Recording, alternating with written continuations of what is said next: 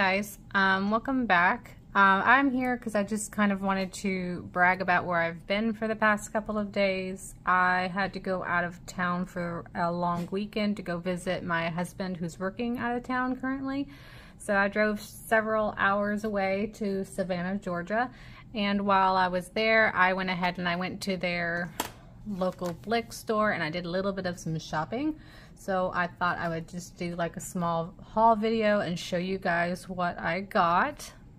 So most of these are just going to be essentially just refills. So I got some additional Princeton watercolor brushes because I might have ruined some of mine by leaving them in water because I'm too lazy to clean them. I also got just some refills of the Pitt artist pens that I use frequently. So these are all the brush tip. I use the white a lot, big fan. And then I also got some additional, this says medium flesh, and I think this one's beige red. So just some pinky colors and orange colors that I use quite frequently. And then more white. You can never go wrong with white. I've been really enjoying the Derwent drawing pencils. So I got an additional white one of those, and then your traditional white Prismacolor colored pencils. I got some refill on my Holbein acrylic gouache, the Horizon Blue. I've used up almost all of mine, so I got some more. And then I got a Sky Blue, which I've never actually, this one's new. I've never had this one before, never used it. I was complaining in my last video that I was about to run out of my other gouache that I really do love, and I'm hoping this will be an acrylic gouache version of that. Maybe it'll match up somewhat, which would be fantastic. So I'm going to use those two probably a lot together. Again, I got another titanium white watercolor. This is a refill for me. I go through a lot of this as well. And then I got two new colors. I went with the Daniel Smith color. I don't really have much Daniel Smith. I think I have one other Daniel Smith color, maybe two, but I just don't, they don't speak to me. But this one, I don't know, the tube just looked nice. One of my favorite colors for shadows is a purpley watercolor that I use from Shinhan. So I don't know, this kind of reminded me of that color. I just wanted to see if it would do good for those just shadows that I use on my fluffy critters. And then I got a new Schmincke. This is a purple magenta. I go through lots of pinks. So that looked like a me color. I wanted to give it a try. So that's what I did. Huge fan of anything Schmincke as well. And then lastly, I've been looking at this for a long time, making my camera shake. This is the Paint On Tan mixed media paper. I really was hoping to get this in sketchbook form, but haven't been able to get access to that. But one exists, I just haven't been able to find it. This is in, you know, sheet form, which is not my favorite. I like for all of my stuff to be in sketchbooks. But I have tried Paint On with the, I think it was either blue or green. I have this in another color, so I'm pretty confident the tan is going to do the job that I want. So my next drawing or painting will probably be on this. We'll give it a try. I just hate using loose leaf paper, but I am excited to try out another tan paper for my paintings. So since I don't have much else going on, no new artwork this week because I've been out of town, I think we'll just go ahead and swatch out some of these just to see what it does on this paper. Okay, so I got my trusty cup of water. I'm just going to swatch these straight out of the tube just to see what this paper does. So we're going to do the Sky Blue Holbein acrylic gouache first.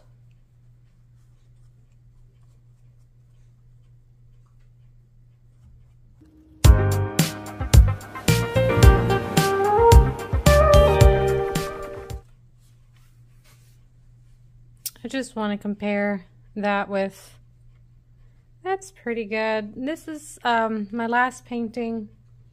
I did this sky with the Sui, just traditional gouache. So that'll actually be a pretty good representation. That's the color that I wanted. I'm pretty happy with that. And the good thing about acrylic gouache will be that it's not water soluble. So if I'm coloring a character out of watercolor, I don't have to worry about washing my background away on accident, which is kind of why I prefer to do my backgrounds with the acrylic gouache. It just stays permanently there without me being fearful. So that's the sky blue. It's just not quite, I mean, it depends on how much you layer it on, but the reason why I like traditional gouache is because it's so matte. This Holbein's kind of translucent, but I can always layer more on top, so that's not a problem. This is the Horizon Blue. I'm already familiar with this. So you can see this one's a lot more opaque. My dog is running around like a crazy person. She's got the zoomies if you hear that. But those two will blend in perfectly for a night sky gradient, which is always a look that I am after. Oof, I've got some really blue water now. I'm gonna be lazy and I'm not gonna change it out. Let's try the Schminke Purple Magenta. This tube is so full. Oh, that's so pretty and so smooth. You guys have seen me do pink lion, so many pink lion manes. And if that isn't good for a darker portion of a lion mane, I don't know what is. That's pretty. Okay. Oh, my water's turned very pretty purple now. Don't do this, people. You need to clean your water. It's okay. Alright. We go to the Daniel Smith. I hate trying to pronounce these things. Duochrome Hibiscus. That wasn't too difficult. Ooh. I always feel these so full. Oh wow. So this one's watercolor. The other ones were all gouache. That is a pretty watercolor. I don't know if y'all, this is actually, I wasn't expecting it to be kind of, I mean, it says duochrome. I didn't read it. I just looked at the color on the tube and I was like, oh, that could be interesting. No, this is like a pearly sheen. I was not expecting that. I do not own any of the pearlescent colors of anything. I know there's many sets out there that are pearlescent, and I just never have any need in my artwork for shinies at the moment. Maybe one day I'll get into it, but that's actually really pretty. It kind of speaks to me in a way. I'm not really sure how I could use that. Actually, I mean, I guess I kind of do. I could put some like sparkly like moons or something. That looks like a good like moon color. I don't know how it would show up in the scanner though, is my one fear. But yeah, anyways, that's what I get for not reading. I was not expecting that. I was expecting a very dark color, something like that coming out of the tube. Go figure. That's funny. And then of course, since my water is super dirty, let's just go ahead and put some white on there. Sorry, it's separated a little bit. I'm dumping this white out into a palette since I go through a lot of white anyway. I always reactivate it. So just Holbein white watercolor. An absolute must in my everything. Beautiful. So far, great paper. It's got a little bit of tooth to it, so it'll hold a little bit of some texture without being too smooth. But so far, the paper is not buckling. It's not quite, it doesn't feel as thick and as heavy as my Strathmore mixed media paper. So I think this will be fun to do. Maybe if I wasn't lazy, I would just turn this into its own little sketchbook. We'll see what happens. And then let's just go ahead, for giggles sakes. So white color pencil. You can never go wrong with a good, just white Prismacolor pencil. Just easy go-to. And both of those are beautiful. The reason why I like the Derwent drawing so much is this goes to such a sharp point, and it's so easy to sharpen. The Prismacolor Premier, these just feel like these fall apart in the sharpener real easy. But these are a smaller pencil. I can even sharper point with these, which is nice for like whiskers and things. This one's, I mean, that's kind of a thick lead right there. But it's a great pencil. And then lastly, just real quick, Pitt Artist pens. So look how pretty that white is on there. I know it's like an illegal thing. You're not supposed to use white when you're watercoloring, but I just prefer to do it that way. These Pitt Artist pens are my favorite for line art. So great. I don't know, I have a couple of ideas. I want to paint something. I don't know what I'm going to do just yet. I do have to work the rest of the week, so maybe by this weekend I will have started something. And then I have a couple of other projects that I need to do as well. But for right now, that's what I have. And then I'll see you guys again here in just a few. Okay, before I end this video, let's see if we can't just make like a pretty quick sparkly moon. Let's just experiment for just a minute. We're going to use the duochrome hibiscus, and I used my other two Holbein gouaches and made a quick little blue background.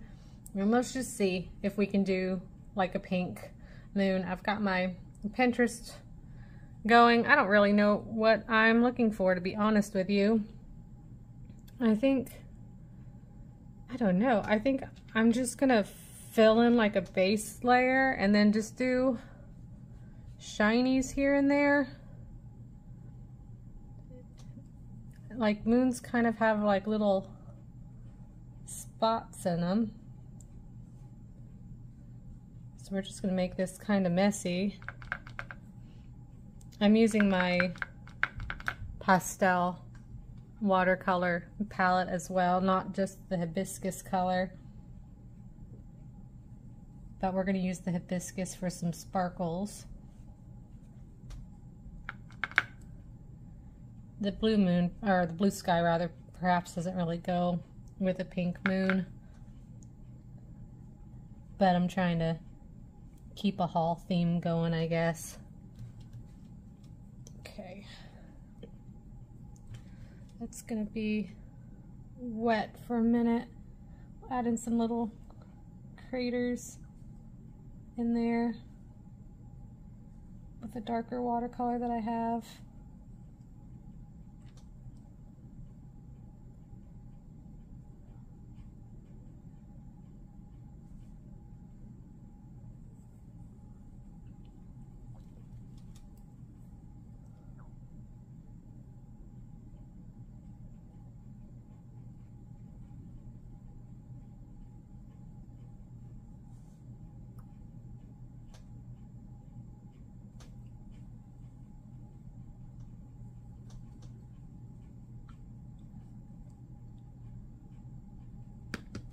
Gonna need that to dry. I can't really tell if it's dry or not because it's still kind of sparkly. It's a little bit of a wink wonky moon, but that's okay. because I'm going to add a bunch of white to it. This is just for fun. It's not supposed to be perfect. And actually, now that I'm sitting here, I meant to get another white Posca pen too while I was at the store. That's okay though, because these are easy to come by.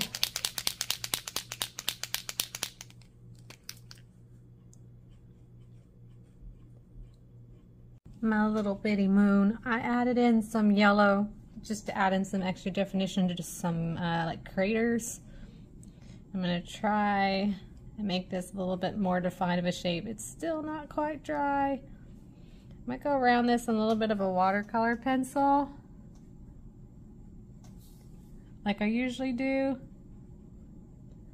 This is still kind of really wet though, so this is probably going to be a little bit of a mistake.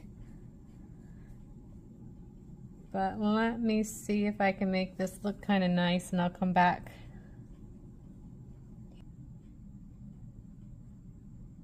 Okay, just a quick little moon, like a swatchy moon. You can see it's a little iridescent. It's quick and fast. So that was kind of fun. So I think, yeah, I don't think that's gonna scan into the computer very well, but for in real life purposes, that might look kind of pretty. So if I could think of a drawing to do, maybe with some sort of like a pink moon or something, might be an idea. But otherwise, that's all that I am going to do for this video. Like I said, I have a couple of art projects I got to do coming up, so I will see you guys again in the next video. So thank you for watching again if you got this far. Thank you.